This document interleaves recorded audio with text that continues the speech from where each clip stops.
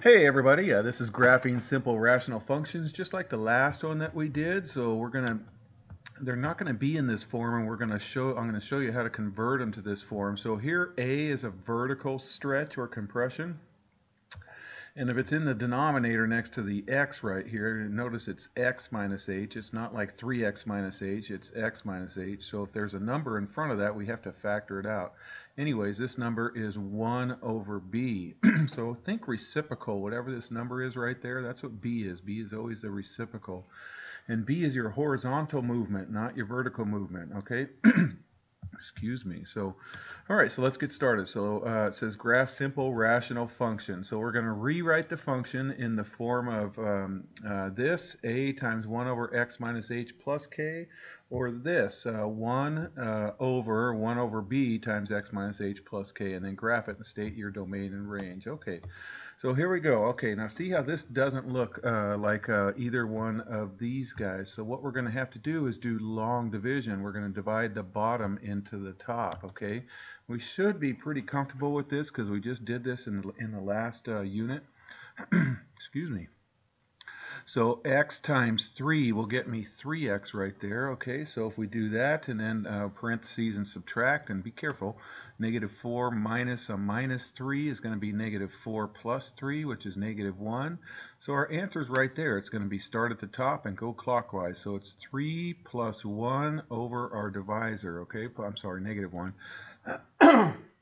Excuse me.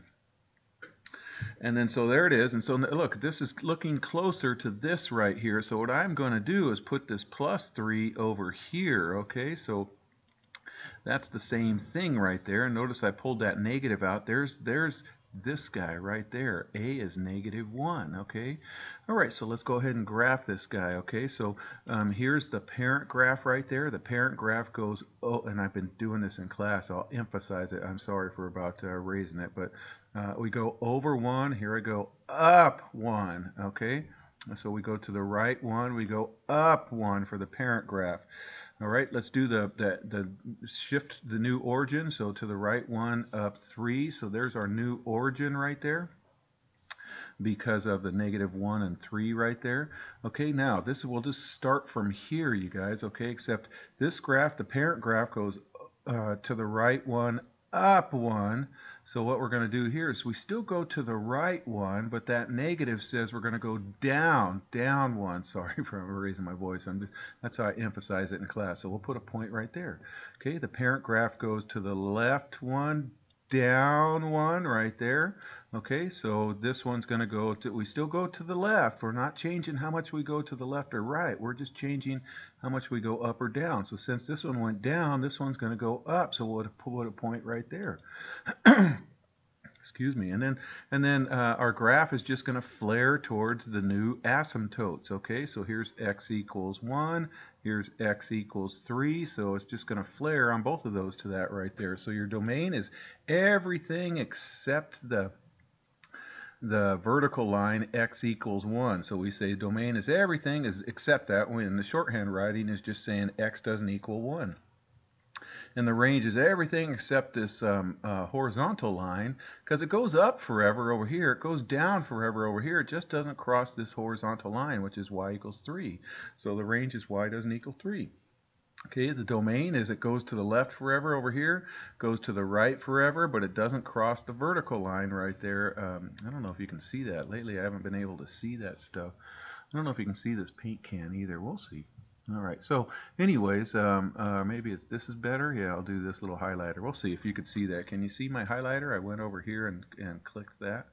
If you can't, I don't know what's going on. Anyway, okay, so here's another one right here. Okay, so we're going to long divide negative 2x plus 4 into 4x minus 7. Okay, so negative 2 times negative 2 will get me positive 4x right there. So we multiply negative 2 times negative 2x is 4x, and negative 2 times 4 is negative 8.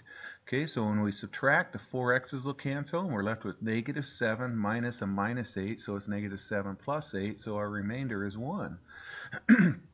So we start at the top plus our remainder over our divisor. Okay, all right, now Remember what I said about 3 or 4 minutes ago? It has to be x minus h, not 2x plus 4. So I got to pull this negative 2 out. So I need to make it negative 2 parentheses, and then it's going to change this plus 4 to a minus 2. Now, if you don't see what I just did, just imagine redistributing this negative 2 through. Negative 2 times x is negative 2x, and negative 2 times negative 2 is that plus 4. All right, so here's our b. Remember, this is 1 over b. It's the reciprocal, so b is actually negative 1/2 right there. Okay, all right, so here's our parent graph. So the parent graph goes over 1, up 1. Okay, here's our new origin. So we shifted to the right 2, down 2. Remember, opposite, same. So I went over 2, down 2. That's the new origin. So I'm going to move off of this and use this stuff right here. Now this negative 2 is my 1 over b. So that says b must be negative 1/2. And if you can't see that, just think of this as negative 2 over 1 and then cross multiply. You get negative 2b equals 1, or b equals negative 1/2. Anyways, b is negative 1/2.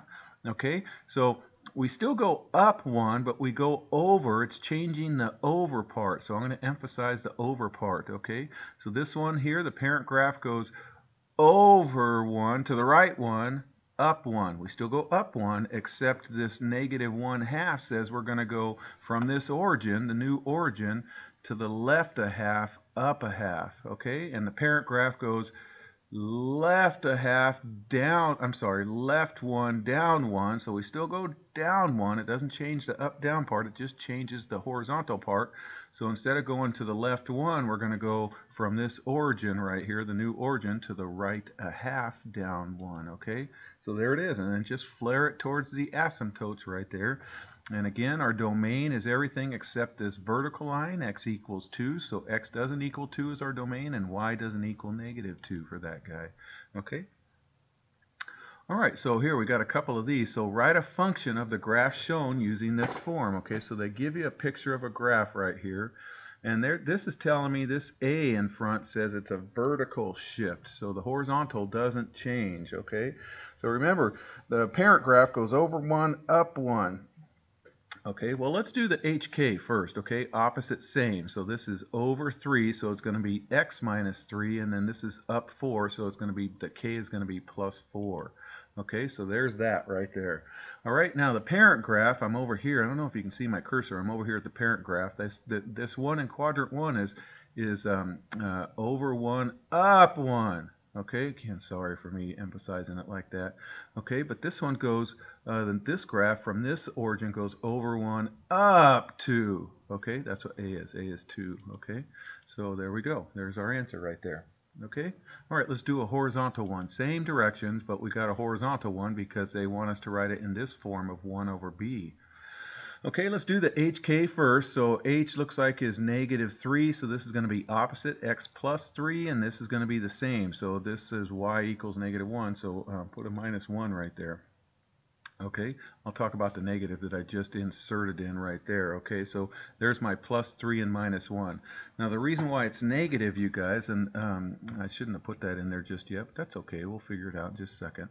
Okay, so let's go back to the parent graph. Okay, so from the origin, we go to the right, I'll say it, so we go to the right 1, up 1.